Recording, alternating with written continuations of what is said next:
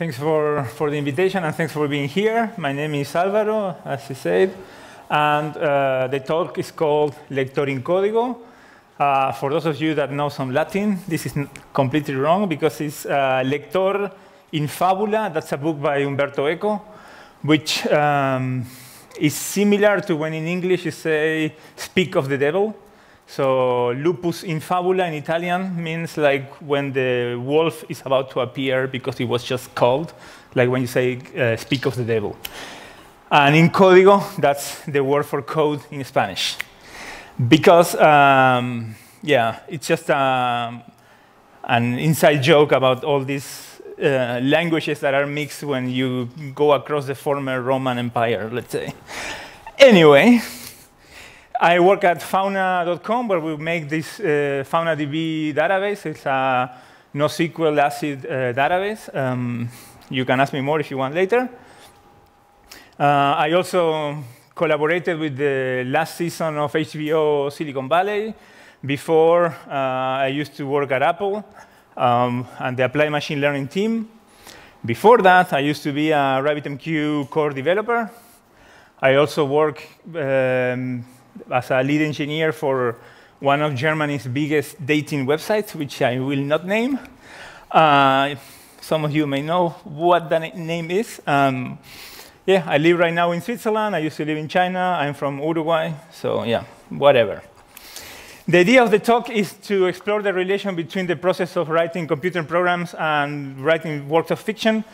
Most importantly, based on some ideas from Umberto Eco, from that book I mentioned already called Lector in Fabula, and another one called 6 Walks in the Fictional Woods. This book is Norton Lectures given by Umberto Eco. For those of you that like literature or literary theory, the Norton Lectures is like a very good writer is invited to, I think, Harvard, and they give these lectures.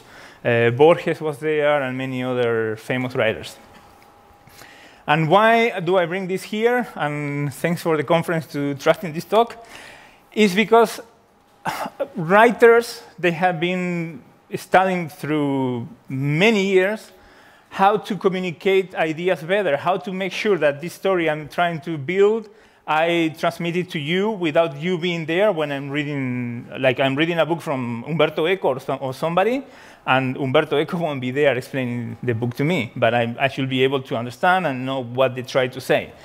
As programmers, we are also communicating ideas all the time, but we are really fixated on how to make really good algorithms, which is very important. But most of the time, we are talking to clients, collecting requirements and so on, and translating those requirements into code. So how do we do this knowledge transfer between programmers and clients and inside the team, the future me that has no idea what I'm doing right now? How do we do all this transfer of knowledge?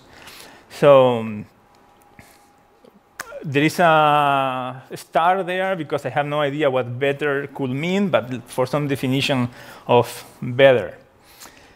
And I want to start with this paper that is from the 60s, author unknown, because this paper was rescued from Donald Knuth's archives. Not even Knuth knows who wrote that paper. So good luck finding that out.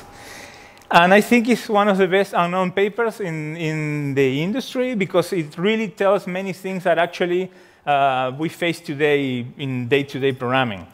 And this person says that a programmer does not primarily write code. Rather, he primarily writes to another programmer about his problem solution. So this person is saying that to program is to communicate how I solved a problem, in this case, using a computer program. From there, we go to the structure and interpretation of computer programs. You probably know that book was used at MIT for teaching programming. And they say, programs must be written for people to read and only incidentally for machines to execute. Again, putting as a first pillar, let's say, communication between people and not computers. Computers, they happen to be the current tool that is really fast at executing algorithms. It might not be the ultimate tool. This is something we sometimes lose track of when we are so focused on computers and architectures and so on.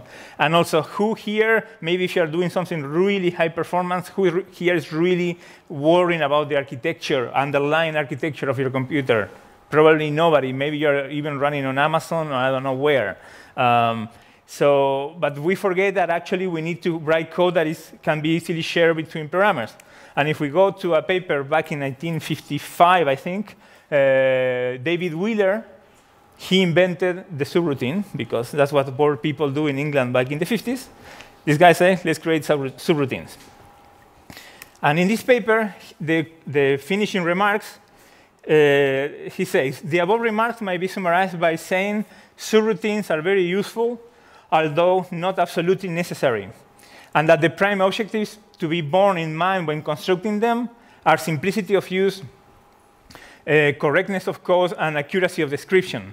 All complexities should, if possible, be buried out of sight.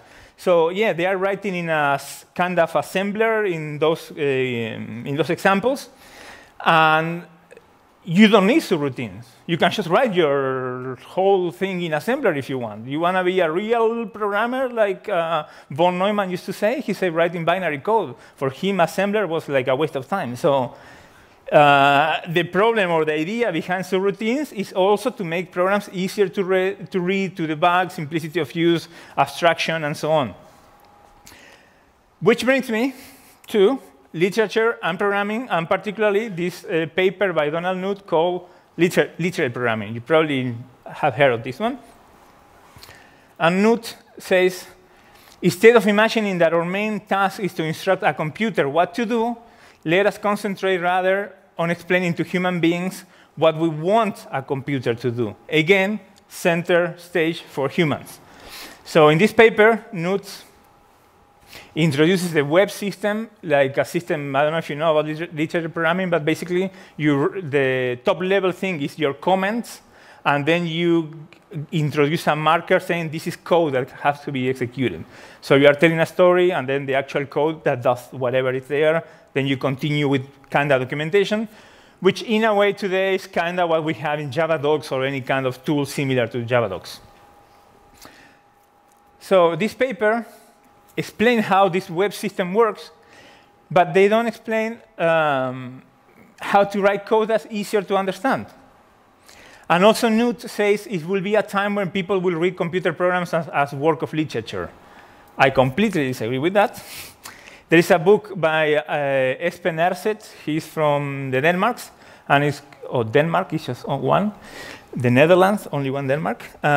Anyway, Cybertext, Perspective on Ergodic Literature. This book tries to analyze how there are many new kinds of literature that appear since in the last 50 years.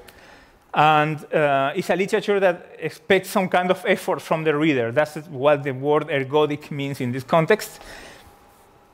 Like computer programs could be one of this kind of literature. Games, like adventure games, will be another kind. Games like the Chinese I Ching is another one, and so on. And this author says that a search for literary value in texts that are neither intended nor structured as literature will only obscure the unique aspect of these texts and transform a formal investigation into an apologetic crusade. Because, yeah, we don't write programs to write pieces of literature unless you're doing some kind of art. And that is not what I care about in this talk.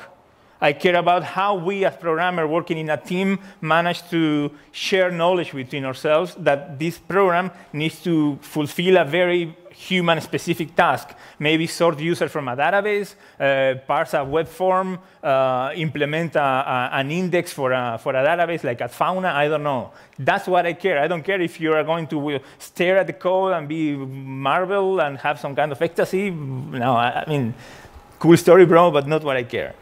And this person also says that programs are normally written with two kinds of receivers in mind, the machines and other programmers. This gives rise to a double standard of aesthetics, often in conflict, efficiency and clarity. And another researcher, I think she's, or they are from the Netherlands, this time in plural. They say like, yeah, you have this conflict between efficiency and clarity, which if you have been to, I think in past years there have been talks about performance, that modern compilers are better at optimizing code if this code is well factored. So the thing that I need to write really smart code to be fast is kind of a myth these days, depending on where you are for sure. But anyway, they say like, a difference between writing and programming is that in programming, the programmer gets feedback very early on whether the program text is executable during compiling. Furthermore, they get feedback on whether the program is working as intended. So a big discussion whenever we talk about literature or metaphors or whatever these things, in programming is like, yeah, that's really cool, but when you have a program, the computer or the compiler or somebody will tell you if it's wrong or not. When you have a text, or you know grammar, or you have no idea, and you have no idea to know if the other person will understand and what not. This is a fair criticism, but I also don't think it's complete. Because you can have early feedback, but you have no idea what the program actually means, and that's what we care when we share knowledge. What the program does is just one piece of information. What process from the real world is this program trying to represent? How was the problem solved? We can compare this with music interpretation. For those of you that don't play guitar, this is, imagine this is the neck of the guitar. This is the 6th string. This is the 1st string. So from top to bottom, like it's always cool to reverse things when you do a graph so people don't understand. But anyway, you have the notes. These are all the frets when you put the finger. So you have E, F, G, all the notes. And here you have the octave. But a thing that happens in the guitar is that this E here is the same as this one, and it's the same as this one. That's how you tune a guitar. People touch here, A, and touch this one. So if these two sound the same, this string is in tune with this one. But point is, you can have many E sounds being the same and different positions. And there is Abel Carlevaro, he's or was a musical teacher from Uruguay. He created a new method of how to learn guitar. And he has that kind of notation that I will mention soon. And he says, correct guitar playing is inconceivable without correct fingering. And he says, like, here you should have no finger, 1st finger, 2nd finger, 4th finger, and so on. Because in correct guitar playing, correct guitar interpretation, it matters where you have the fingers, from which of these 3 places you actually made the E sound come out. So bringing this to programming is not just about the result having the E sound, it's about what actually the algorithm is doing behind the scenes. Like Knut also says in The Art of Computer Programming, is 2 a random number? Why not? If I have a hard-coded return 2 inside a random function, fight me. Is a square function that returns a hard-coded 25 a correct implementation? As long as we provide 5 and minus 5 as argument, this is correct. So TDD actually advocates doing this kind of programming. You hard-code 25, and then you have your first implementation of square. So as the Mr. Sarcasm, AKA Dijkstra, used to say, program testing can be used to show the presence of bugs, but never to show their absence. Back to testing or early feedback, besides from using something like quick check or Scala check or whatever translation of that tool you have in your language, it's really hard to actually know that a program is correct. And even if you have early feedback, maybe somebody hard-coded 25 inside. Or maybe somebody wrote a for loop to do plus n, plus n, plus n, n times. And that will work as well. And you can change it, or you can use a monoid if you want and have multiplication of integers, matrices, and whatever. So what is this program actually doing, right? So back to the original question, how can we share knowledge between programmers? You probably have been in this team. I have been in this team. There is somebody, the 10 times engineer, 10x engineer is telling you that the code speaks for itself. But something we need to understand when we read code is that we are not adversaries. Why do we have this mentality that you should be able to run, deep dive into the code and be able to reverse engineer it or whatever? We are not adversaries. This is not a hacking competition. This is like a team working together. So like imagine every time we try to read a book, we have to play code breakers. Unless you're reading Finnegan's Wake from Joyce, then you don't want to be doing code breaking, right? So there is another paper, this time by Peter Naur, the guy from Thanks to Naur. Danish people, do not trust them with your computers. He came with the idea of Algol. Another Danish person came with the idea of C++. Another one came with the idea of PHP. And another one with the idea of Ruby on Rails. So will you let Danish people touch a computer? I'm not sure. Anyway, programming a theory building. Let's focus here. And now says that when we program, we should build a theory of the problem we are trying to solve.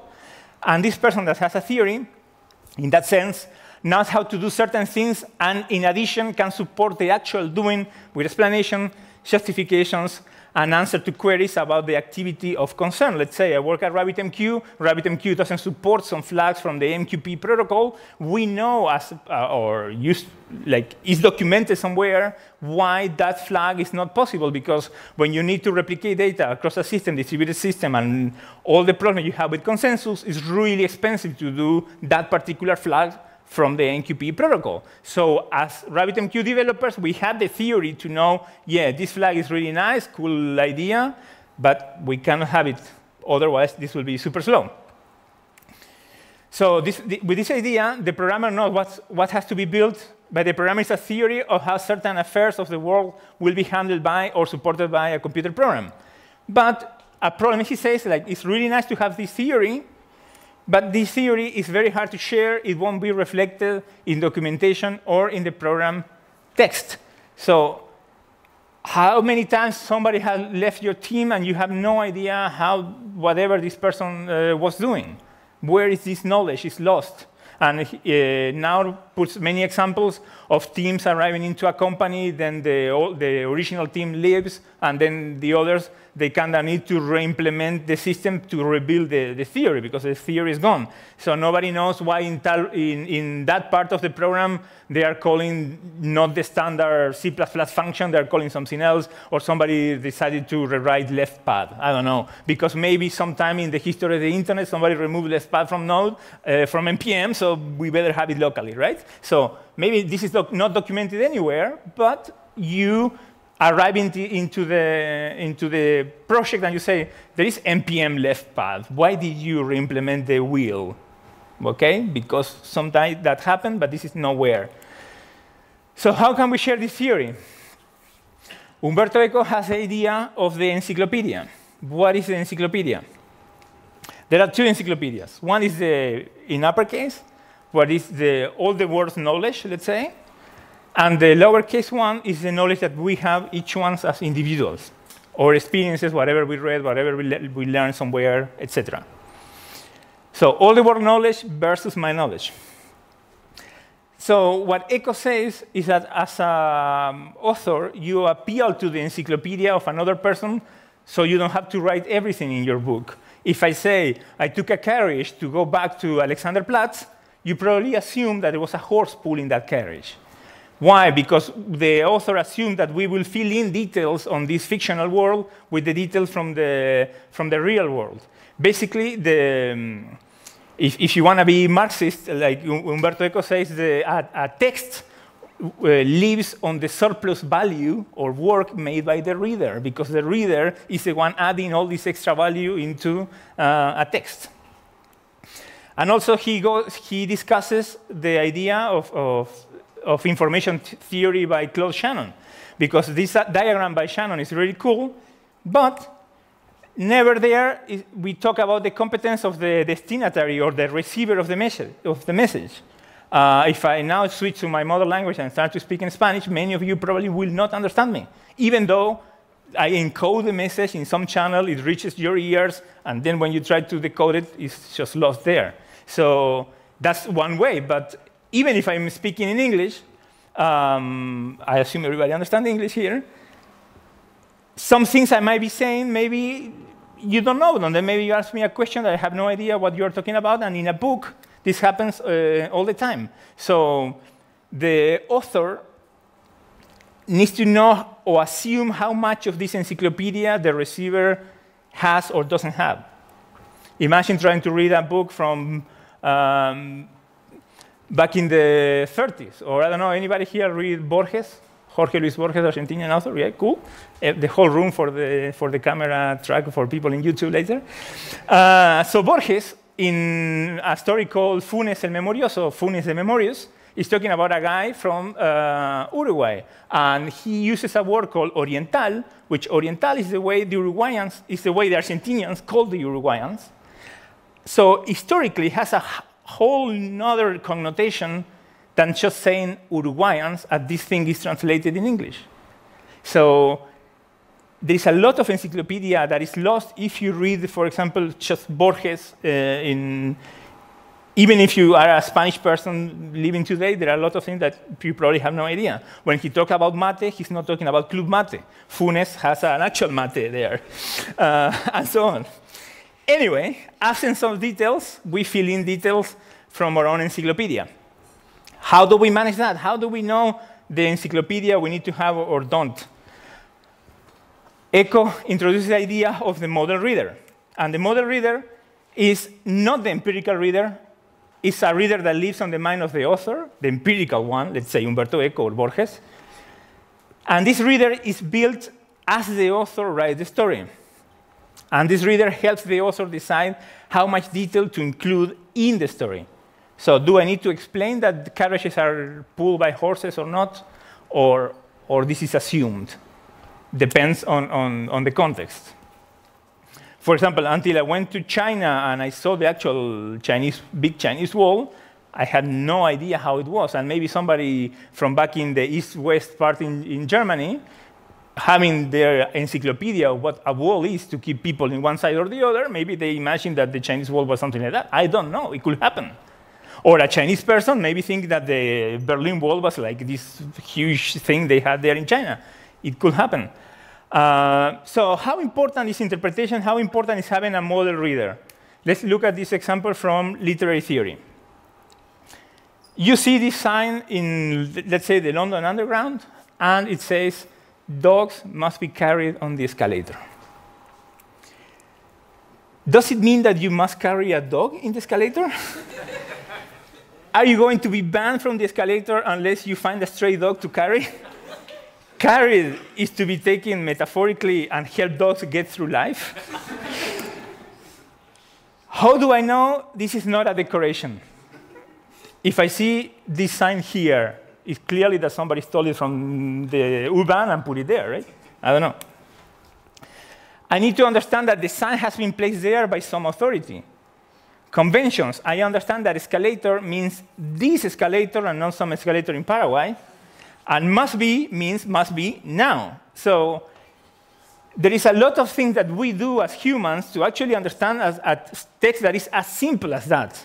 But we know, like, he has a t-shirt saying, obey. I'm not going to obey, like, right? It's a really nice t-shirt, like this one, I don't know, whatever it is. I will, yes. Let me put my glasses. Because, again, Eco says there is a lot of textual cooperation between that model reader and the author. As I said earlier, a text is a lazy or economic mechanism that lives on the surplus value of meaning introduced by the recipient. And Eco also says a text wants someone to help it work. And reading is essentially a work of cooperation between the author and the reader. And most interestingly, it says it's a strategic game between author and reader. And let's think about strategy, Napoleon versus Wellington. Both had a model opponent, but in a way, Eco says Wellington has a better model of Napoleon, and he knew how to play this game. But we don't want to be in this kind of a strategy of fighting. We want to be in a strategy of cooperation. And how can we cooperate between programmers? How can we build a strategy that helps us share this knowledge? We have type declarations, we have documentations, but something really interesting from literary theory is the idea of the paratext. What is a paratext? Eco, quoting Genet, this guy from France. Genet says, or Eco, the paratext consists of the whole series of messages that accompany and help explain a given text. Messages such as advertisement, jacket copy, titles, subtitles, introduction, reviews, and so on. All that makes a paratext that help you understand, in this case, a book. But in code, we have documentation, we have package names, we have folder instruction, we have pragmas if you don't Haskell, we have imports. For example, in Haskell, you can even have an import that is hiding things from the prelude, so your actual function like plus and minus and whatnot, they mean something completely different. But if you don't read the upper text, the paratext on the pragma, you have no idea that your code doesn't mean what it means. You have compiler flags, you have running mode, test, production, benchmarks. If you have a piece of code that is doing some kind of whatever, calling a database, and what you care is a sorting function that works based on what comes back from the database, what's the meaning of that code in production versus that code in a test run? The database was probably mocked. You're only testing this part of the code, but then your test blow ups. Do you need to go and check the code that talks to the database or the code that is mocking the database? There, the paratext test on the run is telling you how to understand the code. And Genet says, a paratext is a privileged place of pragmatics and a strategy of an influence on the public, an influence that, whether well or poorly understood and achieved, is at the service of a better reception for the text and a more pertinent reading of it. And he says, how relevant are paratexts? How are you going to read Ulysses by Joyce if you don't know it's called Ulysses? That paratext in the cover is telling you, you maybe have to do a one-to-one mapping versus the Ulysses by Homer or the Odyssey and this book. So, and also, even more interesting about the idea of encyclopedia that Umberto Eco says that an encyclopedia is kind of a graph of knowledge interconnected that is changing as we learn new things. Imagine the book when it came out in the 30s in Paris. Nobody wanted to publish it. It was a failure when Ulysses came out, until some professor managed to do the one-to-one mapping between the Odyssey and Ulysses. Then it was a masterpiece.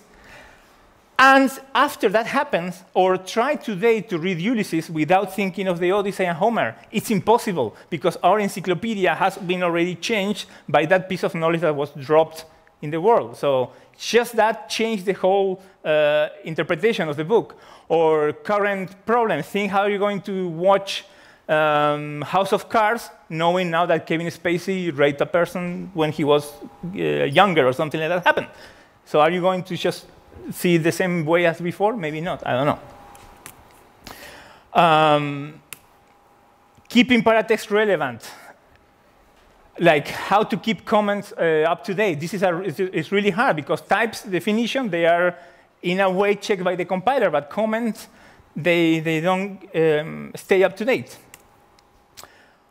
Not even Cervantes escaped this fate. Like Cervantes had an idea for Don Quixote, and then the editors, they, I think, divided it in 4 books. So if you read the original in Spanish, the description he gives for chapter 10, you know, like the old books, chapter 10 in which our hero goes and fights somebody and whatever the name, this doesn't match the content of the chapter because somebody changed the thing and yeah, too late. So back to code, because you probably were wondering, is this guy going to talk literature all day or maybe show some code? There's shown some code. Think about this class user. You have a username, a password, and a role, constructor, and some getters. Very simple. And that's the test that is telling you, giving you early feedback that this works.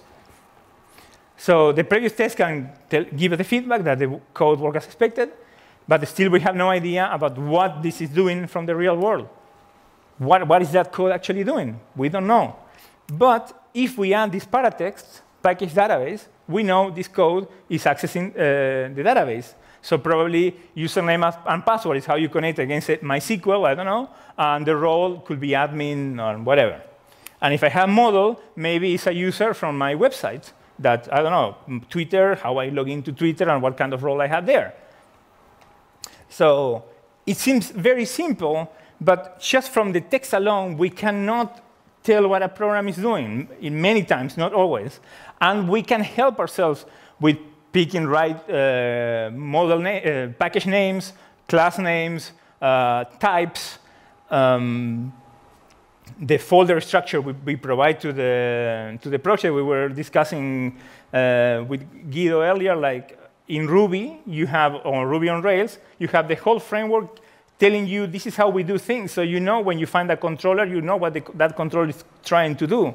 If you are, for example, in Kafka, Kafka has their own scheduler.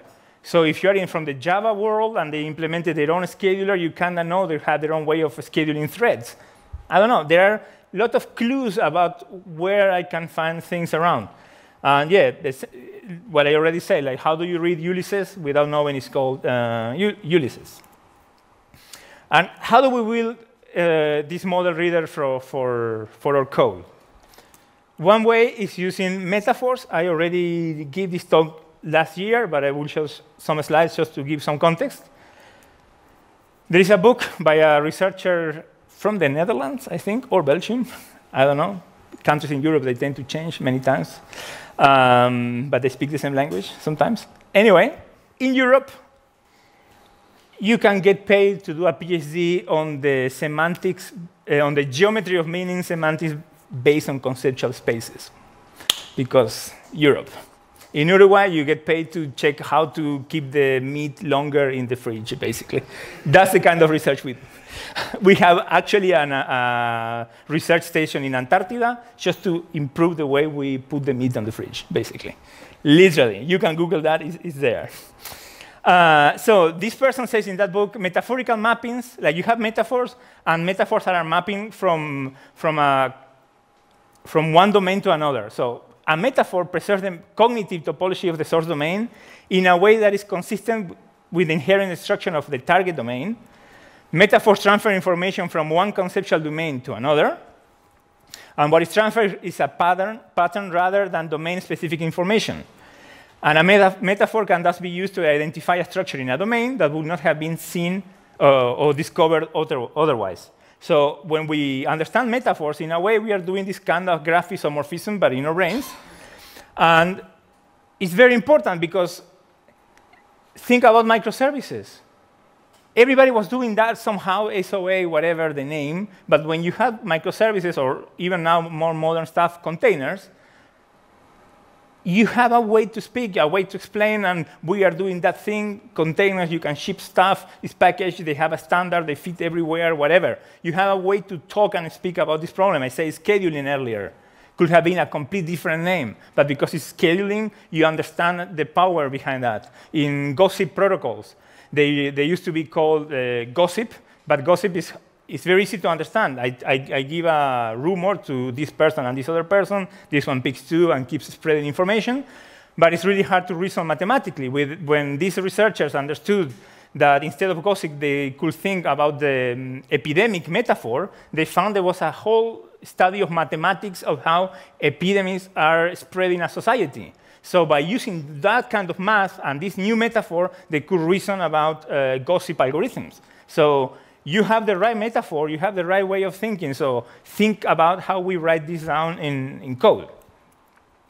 There is also a book by Peter Berger, or Berger, depends, and Thomas Luckman, The Social Construction of Reality, a Treatise in the Sociology of Knowledge. These people, they say, we don't argue that the world is there, we don't argue that the world will still be there when I die, but we argue that how we see the world is based on the language we have from our culture. So in the same way, the language we use, the abstractions we use, are giving us a way out into the world. Think about gender. If you have an abstraction that you only have female and male, you are seeing the world in a way. You are, there is a saying that says the map is not the territory. The way you see the map is not actually what is there. The tube map in London, for example, is not geographically correct because you want people to navigate the tube. You don't want them to know geography. But at the same time, an abstraction is not the territory, a map is not the territory, but then a French philosopher says, we're living in an age where the map is making the territory. Because when you say male and female, you are telling people you either conform to this or you don't belong. You cannot use my website, you are not part of the society, you don't exist. So with language, with abstraction, we are building the territory. When you give a tourist map, you are telling people that monument there is important, this is not so important. So think about how our abstractions affect the world outside us. Microservices, already mentioned this, whatever. Erlang, don't care, don't care. Maps. Tube map, final thing from the talk. This is a very interesting thing because, as I said already, this doesn't represent geographically correct how is London. And there is a book called, or an essay, part of a book called On Beauty by Noah Ilinsky. And he says, like, basically, that design freed the map from any attachment to geography. So here, the goal was to teach the person how to use that system, in this case, the tube. So this person says, how are we going to create good abstraction, to create this model reader, to share this knowledge encyclopedia? The first area to consider is what knowledge you are trying to convey, what question you are trying to answer, or what story you are trying to tell. The next consideration is how the visualization, in this case he's talking about visualization, is going to be used.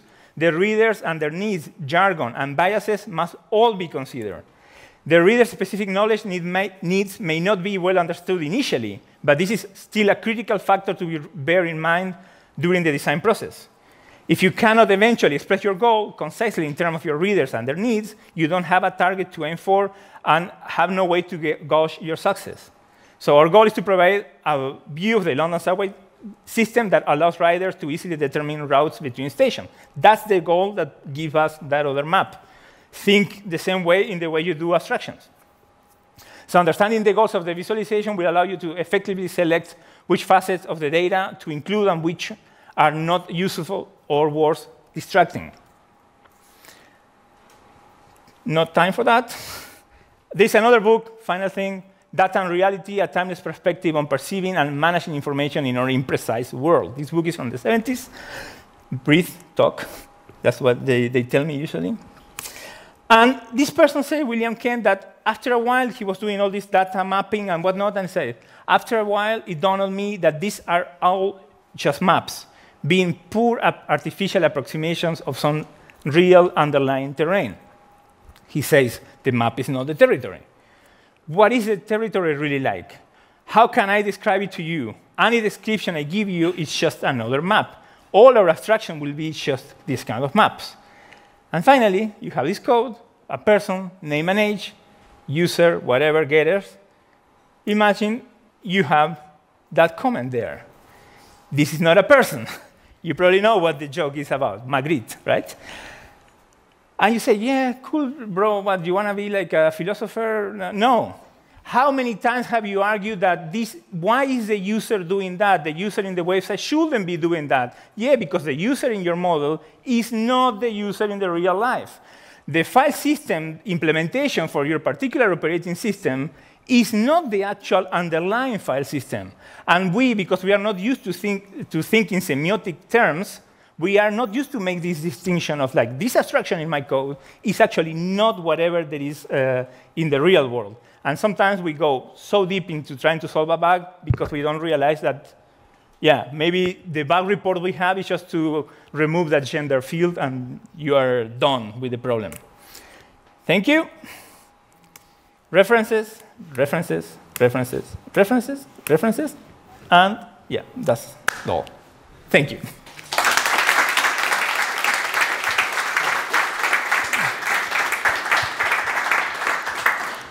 So does anyone have any questions? We have time for one, I think. Do you have an idea on how a team can deal with naming variables and functions? For example, can you reject a pull request due to poor variable naming? So, speaking of dictionaries, in the last century, we moved from prescription to description. I don't like to give prescription. I think this is being recorded, and somebody say, Alvaro say that you have to do this or that. Reject pull request and don't reject, whatever. I think it's something that the team must agree on. For example, if you're fighting about tabs where the semicolon is, just create a code standard and argue with that. Can we argue about the name? Is the name explanatory enough or not? Is this the right metaphor? It isn't, I don't know. But this is something that your team needs to agree. But I think to let somebody reach the point of sending a pull request, and the problem is the name of a variable, I think there is a problem in the process that this didn't surface earlier. Like, they don't talk to each other when there's a Scrum meeting in the morning, I don't know, whatever the process the company is using. Like, I'm creating this Guri class. Guri is a word from Guarani, Latin American language, which means little kid. Nobody understands what a Guri is. I really understand that you like your culture, but maybe use child. I don't know. You know, like, if this doesn't come up in the usual discussion between people, like an author, they publish a book, it's out there, then a train comes, kill the author, who knows what they wrote, you cannot go and talk to them. That's my point. Programmers, we are one Slack message away. So we can build together the encyclopedia, we can together decide what are our standards. That's my point, basically. Yeah. Thank you, Alvaro, and thank you, everybody, for coming. Thanks. We will have a small pause before the other talk begins.